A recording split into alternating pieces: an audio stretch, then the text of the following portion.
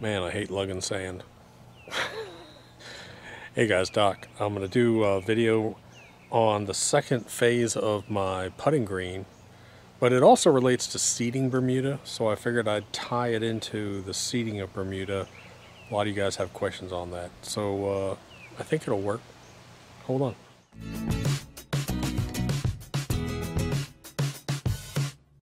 Good Lord, what is that thing?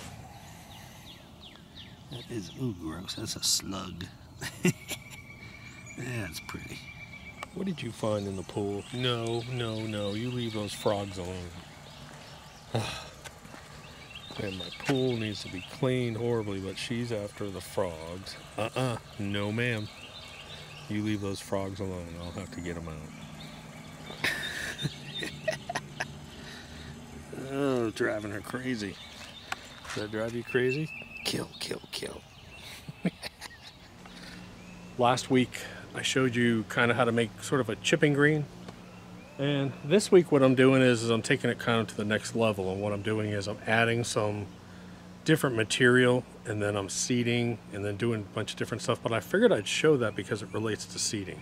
Of course, don't forget, click subscribe, because all the cool, sexy people subscribe. And we've got 30 videos coming out. I don't know how I'm going to get them all done, but I'm going to try. Okay, so the first thing you need to understand is in the description below, I'm going to link to a page. And on that website page, I'm going to put this video, but I'm also going to put a couple other videos. I'm going to embed them about seeding, other videos I did. In those videos, I discussed the difference between common Bermuda, hybrid Bermuda, and sod, low quality seeds and high quality seeds, and why you should not overseed an existing sod lawn. There are so many things that you have to understand. So I'm going to put those other videos on this page rather than cover all that stuff again. Remember, the seed that you go to a big box store like Home Depot and Lowe's, all those Bermuda seeds are cheap common Bermuda. They are not the high quality Bermuda that you buy. I've got a little bag about this big inside on the kitchen counter that I used maybe about a third of it, and it's like $40 for that little bag. Quality Bermuda seed is not cheap, it's expensive. And that's what replicates that really fine golf course or sod type Bermuda. Do not go buy common cheap Bermuda. If you're paying $10 for a bag of Bermuda you throw over your shoulder, it's gonna be common, and it's gonna be big and gnarly. It's not what you want. Okay, I'm gonna walk you down here real quick, but I want you to remember the Bermuda Lawn Guide has an entire section on seeding Bermuda. And if you have not gone and bookmarked the Bermuda Lawn Guide, get it, because it has a Bermuda calendar on there, and it walks you through every single subject that you could possibly want, and it has product links in there, everything. So it's free, has everything about Bermuda that you want to know. Use the Bermuda Lawn Guide. There's a section on seeding in there as well too. Okay, so I'm over here with the new golf green that we're putting in, and let me give you a couple rules real quick for planting Bermuda seed. Number one, make sure you're not grabbing common Bermuda. You have to go online. In the description below, I'll link to some seeds. Yukon, Princess, Blackjack, there's a bunch of them, and I'll list quality seeds. They're expensive. $20 to $60 a pound is what you're going to pay for good quality that replicates sod. It's that very fine grass. So make sure you get the right seed. And it's hard to get because it's limited availability. Rule number two, make sure you do not have pre-emergent down. If you have put down pre-emergent, you really have to give it 90 days. So 90 days for your pre-emergent. If you have put down weed killer, I want you to make sure that it's been at least 2 weeks since you put down weed killer and that you've had good rain. If you haven't had good rain over those 2-week periods, make sure you water it really well. Number three, if you're going to be putting it on raw, bare soil, last year we did a video where we seeded across the street. And anytime you're going to seed Bermuda, you really should get a dethatching machine, rent a dethatcher, and that dethatcher will stir up all that ground. And you don't have to till it necessarily, but you really have to get about a ½ inch into that ground. Bermuda seed likes to be buried about 1/4 of an inch is what we found over the years. The best success is when Bermuda seed is about 1/4 of an inch down. So you're going to have to disturb the surface in some way if you're going to plant Bermuda seed. Next, let's talk about watering. You have to keep that seed wet. It's a project. I will come out here and I will keep this damp and wet. I'll show you my sprinkler system here in a minute, but I'll also come out and hand water. If it's like today where it's going to be 81, 82 degrees, I'll come out several times in the afternoon and just wet this, or hit my sprinkler system and let my sprinkler system run. I want to keep it wet, keep it wet, keep it wet. Right before the nighttime, I usually come out here and I wet it right at sunset so it's damp all night. Most Bermuda seed will germinate in 7 to 14 days. It's slow to germinate. I want you to understand that too. Time of the year that you want to plant. You always want to plant Bermuda seed when it's warm. So when the daytime highs are consistently in the 80s, that's a great time to plant. You can even stretch that into the 90s if you have irrigation. You can plant Bermuda in the summertime as long as you have irrigation and you're willing to put the effort into watering. Another rule is you do not want to put pre-emergent on new Bermuda seed, probably for at least, I would say, a good 3 months, because pre-emergent stops root growth, and that's what you don't want. You don't want to stop root growth. So just live with any weeds that come up really for the first year. Just live with the weeds, let the Bermuda grow. Next year, the following year, you can worry about putting pre-emergent down. Preparing, if you're going to till up a piece of land, put down a ton of humichar. I mean, as much as you can put down. If you're going to till something up, just dump a ton of humichar and get it into the soil. Get your area ready, put down a light coat of PGF Complete, and then put down your seed. Last year we had a guy send in a photo where he seeded Bermuda on his backyard, put down PGF Complete, and it was amazing. If you want to spray a little super juice, spray a little super juice. The humic, the fulvic acid inside of it is all good for helping seeds sprout. Matter of fact, I will come out here tomorrow and I'll hit this with a treatment of super juice, because it just has that super juice. For some reason, there's something inside of it, and I don't know if it's the seed kelp or the humic or the fulvic acids or whatever it is. It helps, we found it helps seeds germinate about 20% quicker, and we get better seed germination from it. And that's basically it. You just want to leave it alone and keep it wet, keep it wet, keep it wet. Don't use any, like I said, if you have weeds pop up, just live with your weeds. Don't be putting negative things like weed killers and pre-emergents on young planted sod or on new seed. So what I'm going to do today is I'm just going to run you through sort of what I did. I figured I'd capture some of it on.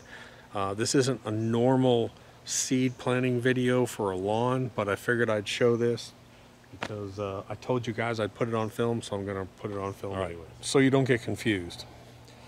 Last week we came out here and we took just our basic Bermuda lawn, and I put in the first transition into a putting green. And what I did was I came out here and I core aerated the living heck out of this area.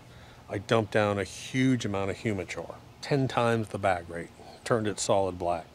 Then came out and put sand, just play sand, play sand, play sand. And then we raked it, shaped it, raked it, shaped it. So that was basically the point that I went to, just to create a sort of chipping green, I guess you would call it, that you could just stop and leave it at that and cut it real short. This is phase 2. Now phase 2, what I'm doing is I got this, I guess you would call it screen topsoil, but it really is a leveling mix. And it's 30% organic material and it's 70% sand, and it's really dark. And that's what you're going to see when I put this out. You'll notice the contrast between this material and the sand. So this, in the golf industry, my background is golf, this is what we would call a rooting mix. This is our rooting mix, where it has lots of organic material. And if you're going to do lawn leveling, really that's what you're supposed to use. So this is the area that grass can grow in, our seed can germinate in. I'm going to put out a layer of that. You'll see me put a layer of that out. And then I'm going to come back with sand on top of that later. So this is actually the finished project that I'm going to walk you through. So we came out here, core aerated, put white pure sand down, shaped the green.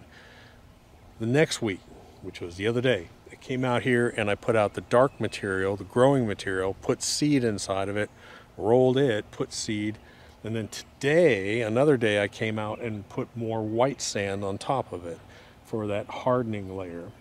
And so now basically this is finished. I'm going to let you see me doing that, but this is the finished product where we're just waiting for the seed to germinate, grow, and hold all this. And then over time, we'll just keep putting sand and leveling it, and pretty soon we'll have something that looks like a golf green. So let me show you what I did the other day. This is kind of relating to planting seeds. At least you'll be able to see it. So a lot of people want to argue about sand versus leveling mix. Go ahead, argue all you want, but I'm going to show you a dramatic difference between the two of them. I'm going to show you plain, pure white sand, then I'm going to show you leveling mix.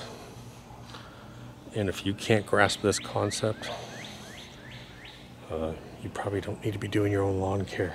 There's sand, there's leveling mix. See the difference? Leveling mix, sand. Good, bad. Come on, people. This is common sense. Plants don't like to grow in pure sand. They like to have organic matter inside of it. So if you're really going to do a lot of top dressing professionally, then you have to have a leveling mix. It's custom mixed up, and I just don't know how to argue it anymore.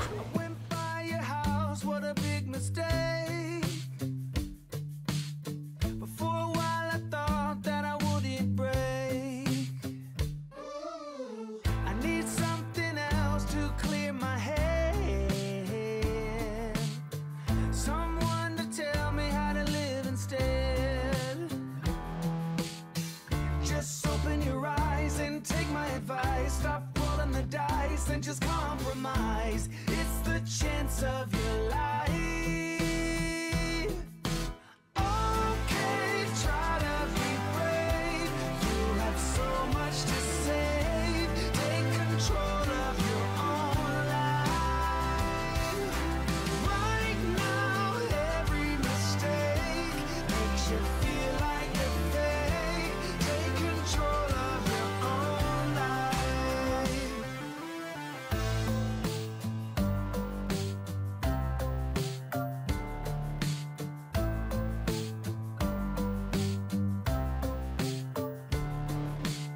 Without any thought, I keep moving on. I don't even care if my soul is gone. So many words that I should have said. Not concerned about how to live instead. Just open your eyes and take my advice. Stop rolling the dice and just compromise. It's the chance of your life. Okay, try to be brave. You have so much to save. Take control of your own life. Right now, every mistake makes you feel like a fake. Take control of your own life. Nothing in life is good. Tired and misunderstood. I would fight if I could. If I believed I should. Okay, try to be brave. You have so much to say. Take control of your own life. Okay, try to be brave. You have so much to say. Take control of your own life. Right now, every mistake makes you feel like a fake. Take control of your own life.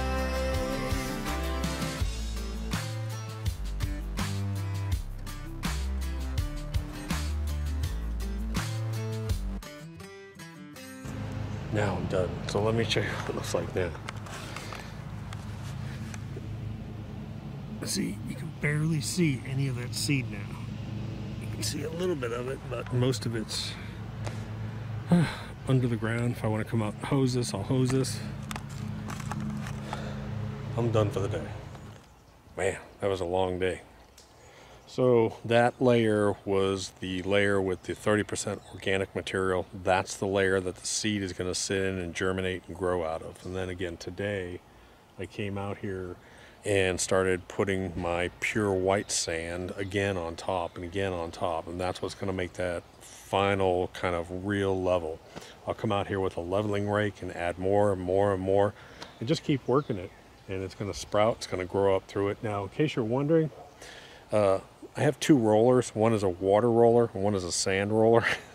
That sand roller, it's like 25 gallons times almost 13 pounds per gallon. It's like 300 pounds or something. That is a bear to push. Anyone can push a water roller, but a sand roller, man, my legs are sore. So that's basically where I am. We came out here, we did an initial treatment. We did our seeding treatment, and then we're doing a top coat of sand. Now, obviously, this is more for green. This is installing a green, but at least you get a concept of getting that Bermuda seed into the soil a little bit and then covering it up and then watering and watering. Now, the wonderful thing about this, and I'll show you this here in a minute, is I have sprinkler heads all around this.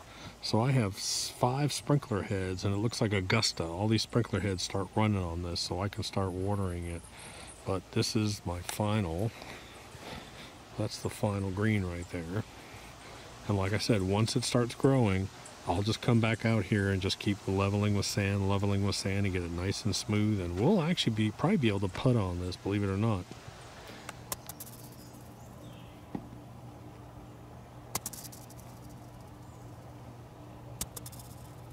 The Bermuda that's going to pop up here, unfortunately, is not dwarf, which you really need for a putting surface, but I'm going to keep cutting it really short. I'm going to keep it at about probably close to 1/8 of an inch back here. We'll see how it goes. So anyways, guys, I told you I'd put that on film. I don't know if you get anything from it, but it's one of those Sunday projects. Sunday projects, I'm starting to just do something that I want to do.